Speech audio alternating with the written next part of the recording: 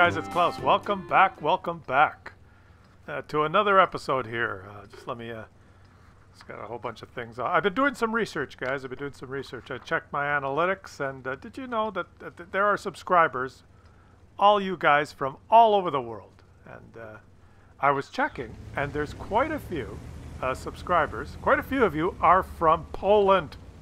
Yeah, Poland. Can you believe it? Because Polish people are intrinsically intelligent, being from Europe. They speak multiple languages, and almost everyone in Poland speaks English, so they watch Klaus Kellerman videos. Can you believe that? Unlike North Americans who are intrinsically stupid and only speak English. Some of us from the southern United States and east coast of Canada even speak English poorly. Whereas Europeans speak multiple languages very well. But that's besides the point. So hey, shout out to all you guys from Poland for watching. And I thought, well, why the hell? Why don't I play some Polish tanks? I had no desire to grind another line. But I thought, well, I got this test account. Why don't I try some Polish tanks? Shout out to Poland. See what it's all about. And let me tell you, Polish people have big guns. I mean, Polish tanks.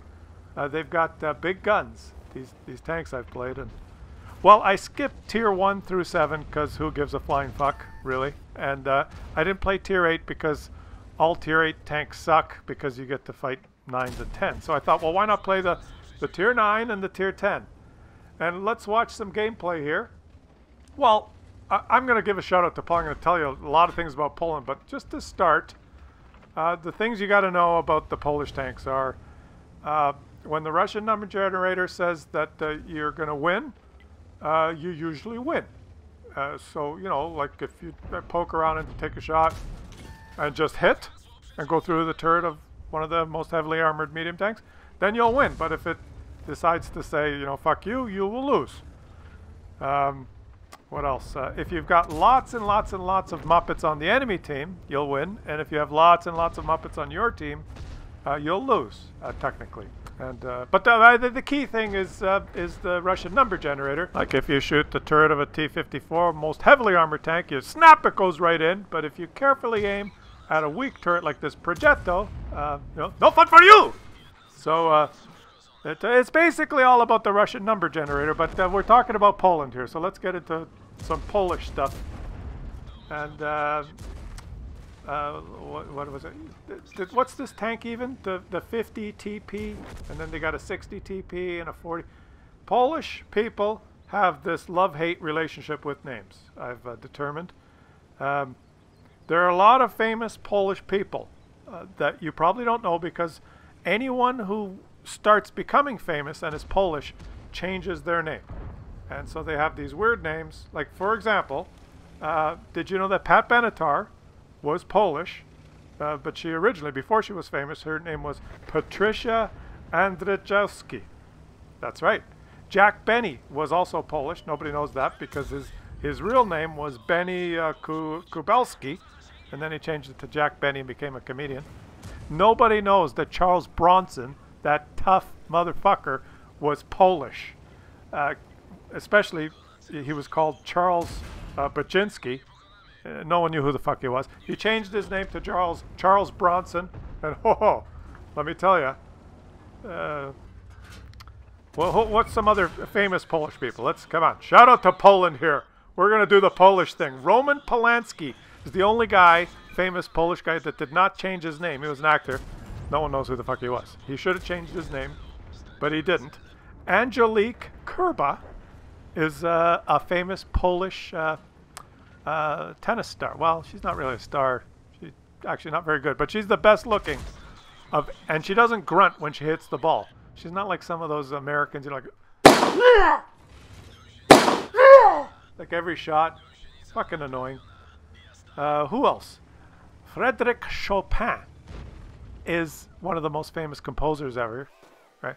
But weird, we call him Chopin, but he spells his name Chopin. I don't get it, but whatever.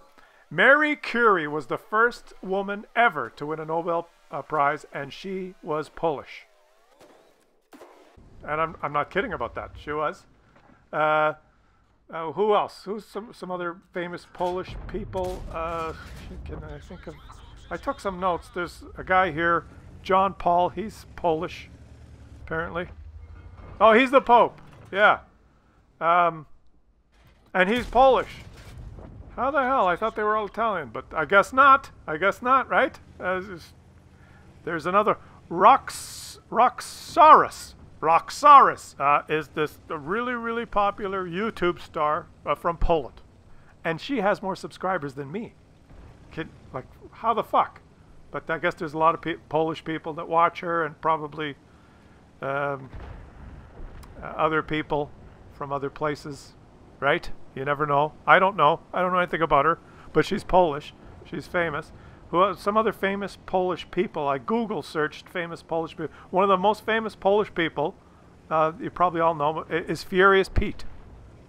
And he is a competitive eater. He can eat quickly and more than most people, which is apparently an important skill in Poland. They like to eat, and I just got killed there by an invisible Russian medium tank.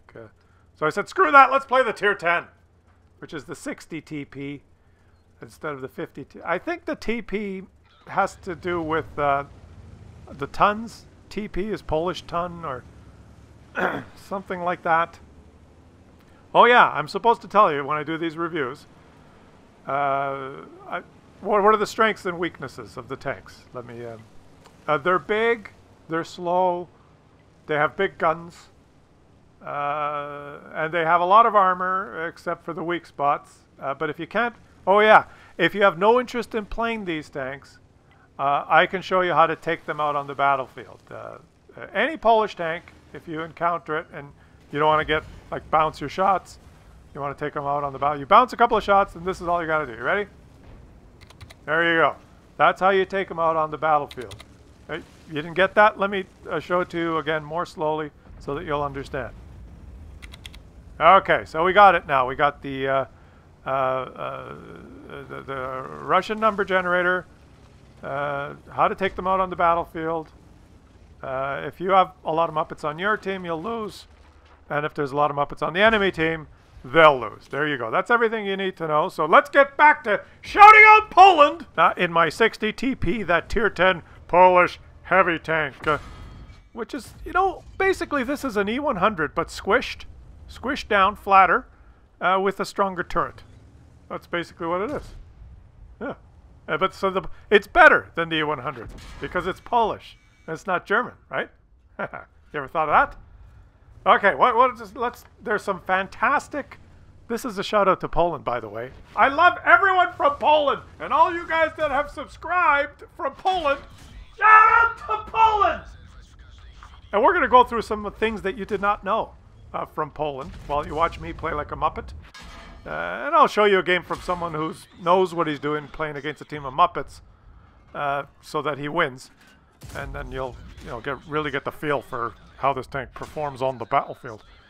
But Poland is known, apparently, for having some of the prettiest girls in the world.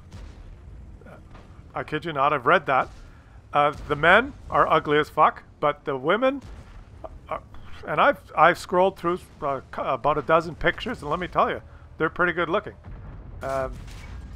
I have yet to find a country that's known for its good-looking men. Most countries claim to have the best-looking women, but when I looked at the pictures from Poland, I gotta say, you ugly guys out there, you are lucky living in Poland with all those beautiful women running around. Poland has the most unpronounceable city names in the world.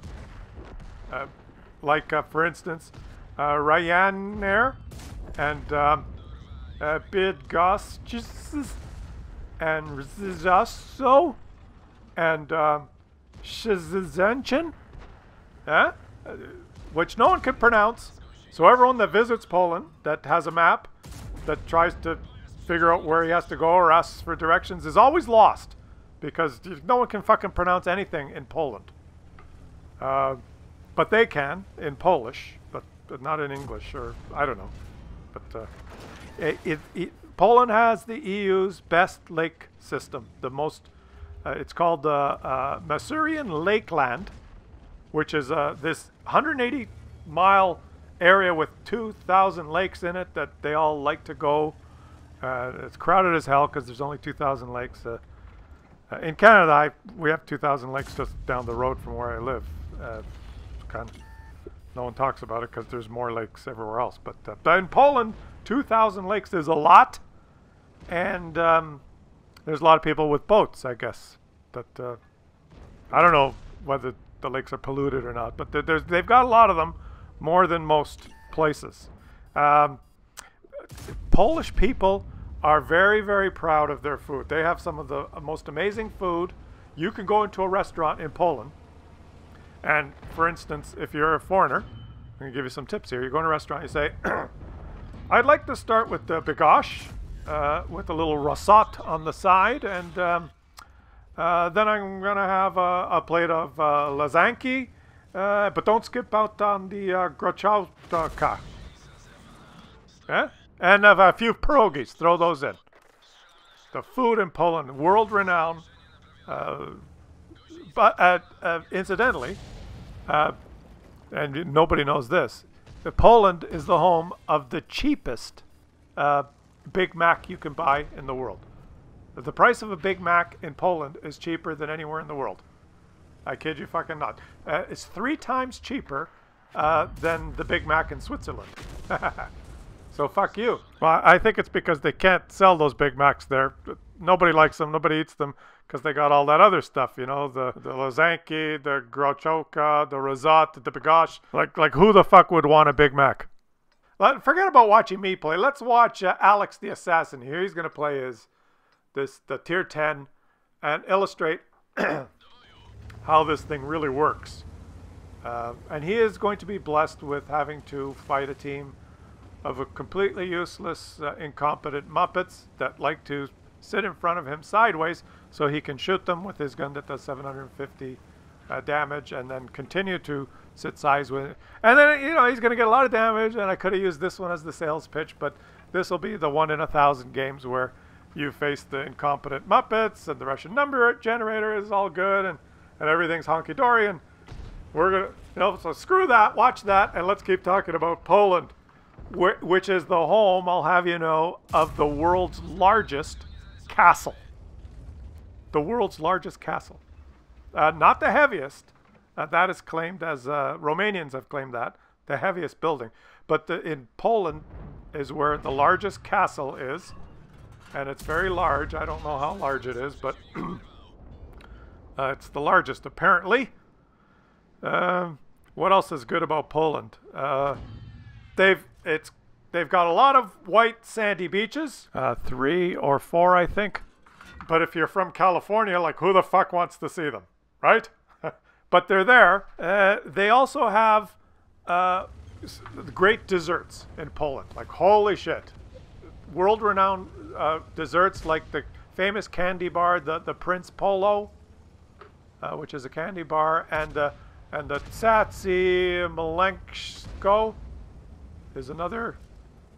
Like everyone, you know, mouths water around the world when they hear Tsatsi Malensko, right? Oh, I could go for a Tsatsi Malensko right now. Also, and I bet you people in Poland, if you're, I hope you're watching, I'd love to come and visit Poland one of these days too. Like, I want to do so many things, but there's just not enough time. And I've seen the pictures and I've done all this research to learn about Poland, and it looks like one of the most beautiful, colorful, just intoxicatingly, just mesmerizing, cosmopolitan, beautiful places. I can't believe it. But if you're Polish, you probably don't even know that you have in Poland the largest vegan population in the EU. California has more vegans, but in the EU, Poland is on top. Right? What do some Polish people like to do? What is like a hobby or the thing that turns Polish people on? One thing that they like to do, and I've read this in numerous websites, so it must be true, Polish people like to paint hard-boiled eggs. with a lot of colors and patterns. And this is a skill that's passed down through generations. And a lot of Polish people are very good egg painters. And I'm sure that, you know, it's kind of nice having colorful eggs in the house, you know, to look at. They also, did I mention, oh, here, this is a good one. Poland they're the 6th biggest beer drinkers in the world. The Romanians were 5th. I know, they beat you. You're 6th. I mean, that's not very good, actually. You got to step it up. You don't actually drink too much beer there. Vodka is the big one, but the 6th biggest in whatever, you know. Poland has one of the only salt mines that you can visit because they ran out of salt and it's closed. But they didn't want to just, you know, say fuck this. They turned it into kind of like a tourist attraction. It's Wieliczka, the Wieliczka salt mine near Krakow. And it's pretty nice. You can go there and there's lots of salt and, you know, you got to, it's one of those, like, if you're a tourist, you got to pay to get in and then you go down there and it's lots of, and then you go, oh, what's the big fucking deal? And then you leave. But, you know, it's one of the only ones. Did I mention that the Big Macs are cheap? What else do we have here? Chopin, I mentioned him. Pat Benatar. Oh, yeah. This is important because, and it's probably why Polish people, I have so many Polish subscribers. I've looked at my analytics and there's so many of you great Poles that have stepped up and subscribed. And I think this is it. Polish people are well known in Europe to be the people that love to complain. They are the biggest complainers. And I mean that as a compliment. Like, if you ask a Pole, hi, how are you? No Polish person will say, I'm good. Or if you say, hello, how's your day? No Polish person will say, yeah, thanks, great, having a great day, you know, things are good, bye. You know, like the polite bullshit greetings that we have in North America. Hey, how you doing? Great, great, how are you? How are the kids? Fine, fine. No, in Poland it's, hi, how are you doing? The fucking hemorrhoids are acting up again. Oh, sorry to hear that. Yeah, my back's been killing me. How are the kids? Kids, yeah, kids. Well, one of them's moved out, thank God. But the boy, the lazy bum, he still hasn't found a job. I don't know what's wrong with him. Yeah, send him down to me. He can work at the docks loading boxes for me. I'll help you out. Anyway, hope the hemorrhoids improve. See you later. Yeah, the only thing that'll improve the hemorrhoids is an extra shot of vodka before I go to sleep. Yeah, fuck you. Yeah, fuck you too. That's the typical conversation in Poland. You know, no bullshit, complaining, honest complaining, hardworking, dedicated, family-oriented, loving, polite, inviting. And from what I've heard from people I've talked to who have been there, they will go out of their way to help you out as a stranger in their land, proud of their, viciously proud people. And I gotta tell you guys, finally you got the Polish, who the fuck cares actually about the tank? Like, whatever, you can look at the stats here, but Poland, shout out to everyone from Poland. I love you guys in Poland. One of these days I'm gonna do a Claus Travels video where I'm gonna visit Romania and Poland. I'm gonna have to, like, probably visit a couple other places to make it worthwhile. Because, I mean, other than the salt mine and those few lakes and the candy bar, you know, you got to make the trip worthwhile. But shout out to everyone from Poland! I love you all.